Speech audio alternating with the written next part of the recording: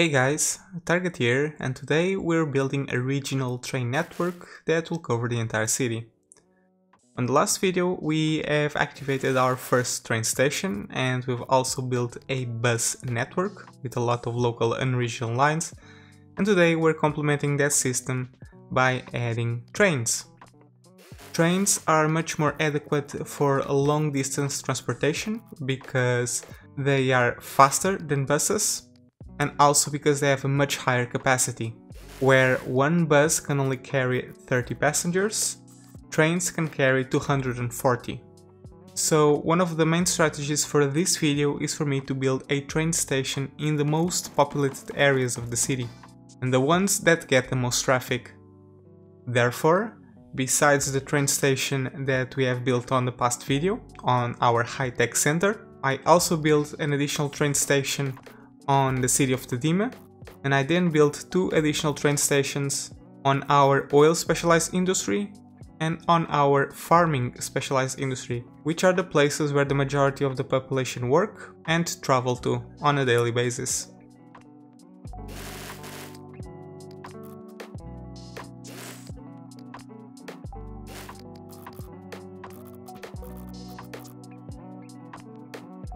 On the farming district, I also make a few changes to the layout, namely destroying part of the elevated railroad and bringing it to the ground floor, so that the cargo rail can split easily into a passenger line as well, where I build the train station. I create two different train lines to connect the city, both of them originating in the high-tech center. I have the city line that connects the high-tech center to Tadima town, which is another residential area, and this line is going to be the city line, which is eventually what will provide access to the most populated area of the city next to the ocean. The line that connects both industries together is going to be the industry line, and people can change between lines on the high-tech center.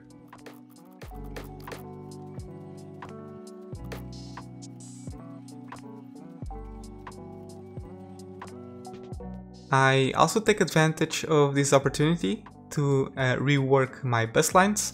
Buses are most adequate for low distance transportation as they have a lower capacity, and they should be complementing your most populated lines, in this case the trains. In theory, buses should pick people from their houses, take them to the nearest train station, and then they can access the entire city via train. So I adapt my bus lines following these guidelines. I do build a couple of regional and longer bus lines to provide access to areas that trains do not reach. Then I manually optimize each bus line. I check out how many people are waiting at the stations, and if there's a lot of people waiting there, like this big chunk of condensed people, I raise the budget of that particular line to increase the number of vehicles that service it, thus making our network much more efficient.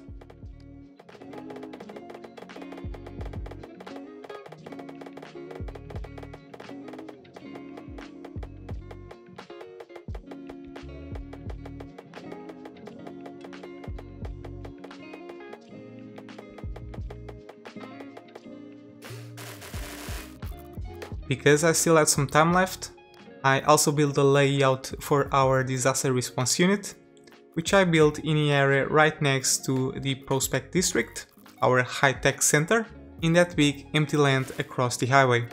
Next to it, I built an helicopter fire station. This area is perfect for it because it's right next to the river, with very easy access to water. So the helicopters from the fire department can fill up their buckets on the river and then move on to the fire.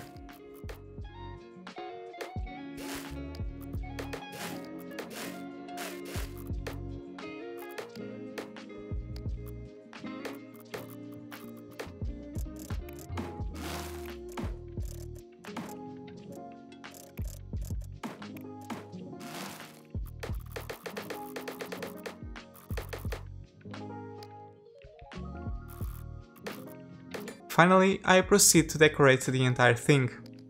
Because train stations have a huge amount of activity, I found it appropriate to zone a little bit of commercial next to every single station that we have, and I then decorate the area with some trees and make it look prettier. I do this for every single station.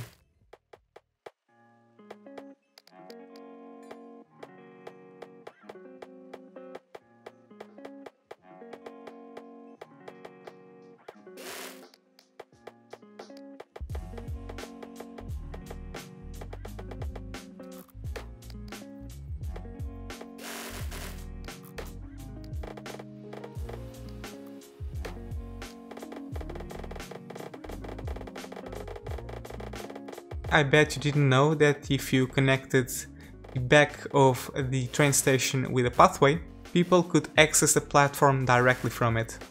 Just make sure the pathway doesn't go through that little annex, that little building in the middle of the train station, because people can actually cross right through it, which doesn't make it very realistic. Okay guys, so I have been reworking the entire public transit system of the entire city, and I believe it's fully optimized so far. So let me give you a quick look at it. So as I mentioned, I built a total of two different train lines, the city line and the industry line.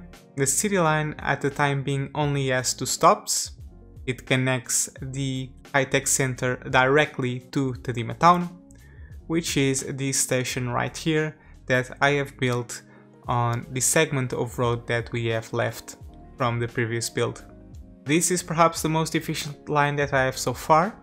If I click on one of the trains and I actually go to line details, I can see that the car trip saved is at 100%, which means that a line is extremely efficient, which is just perfect. The city line is actually going to be the biggest train line of the city.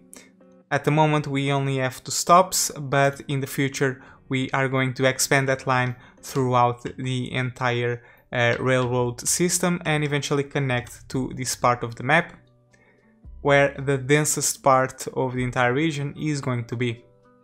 If we go a bit further up, we can see that the line connects directly to the station of the high-tech center, Prospect District, and this is actually where both lines intersect, and I eventually can expand both of the lines to the upper part of the region when I start building in this area as well. The industry line provides access to workplaces, namely the farming specialized industry and the oil specialized industry, and it starts right at the high-tech center. So people who are taking the city line, when they want to go to other place, they simply change platforms inside the station and they catch the industry line and vice versa. If we follow the train of the industry line, we can see that it crosses the river and it connects directly at the oil specialized industry. And here I'm using the exact same structure that I've been using for the cargo rails. Initially I had the fear that this was going to be overly crowded because we have limited space to build rails, but so far we don't have a lot of problems. Sometimes trains need to slow down when they are going through the loop because they have to wait for other trains to go by, but in general this system works very well. This line is not as effective as the city line as it only saves 84% of car trips, but still it's very good. If we go a bit further on this line, we eventually reach the farming district station, which is the final station of the industry line. As I've mentioned, I had to rework the rail infrastructure and bring it to the ground floor to make it easier to split into 2 to provide access to the new passenger train station, and also because I think it looks more realistic in a rural area such as this one to have a ground train line instead of an elevated one.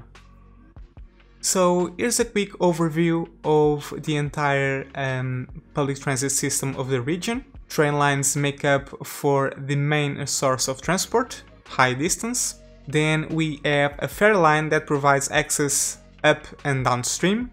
This is an alternate way for people to cross the river and go to the oil specialized industry.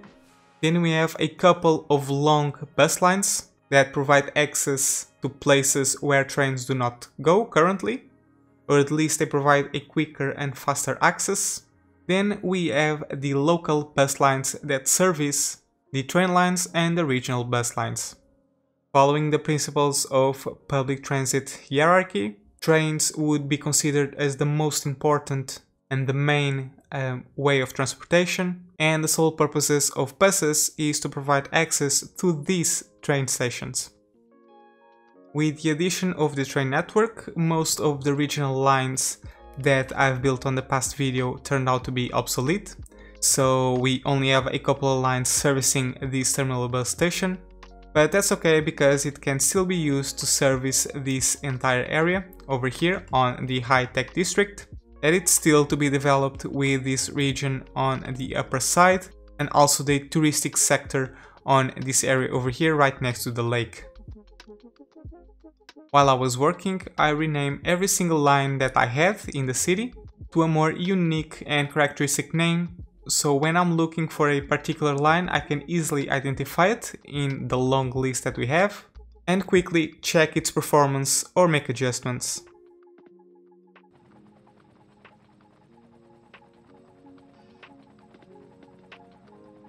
In this video I've also finally built my disaster response unit, which is going to make it very easier to rebuild the assets on the park areas that we have throughout the city.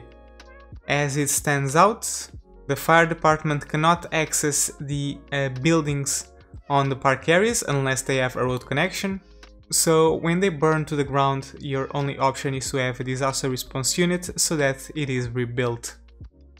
As I've said in the time-lapse, I've also built the fire helicopter depot in this location because it's perfect for it. It's a very central location with very easy access to water, where fire helicopters can fill up their buckets and move on to the existing forest fires. But anyway guys, that's going to be it for today. I hope you have enjoyed this video and I hope to see you again on the next one, where we will continue the development of this city. Thank you so much for watching, take care, and as always, have fun.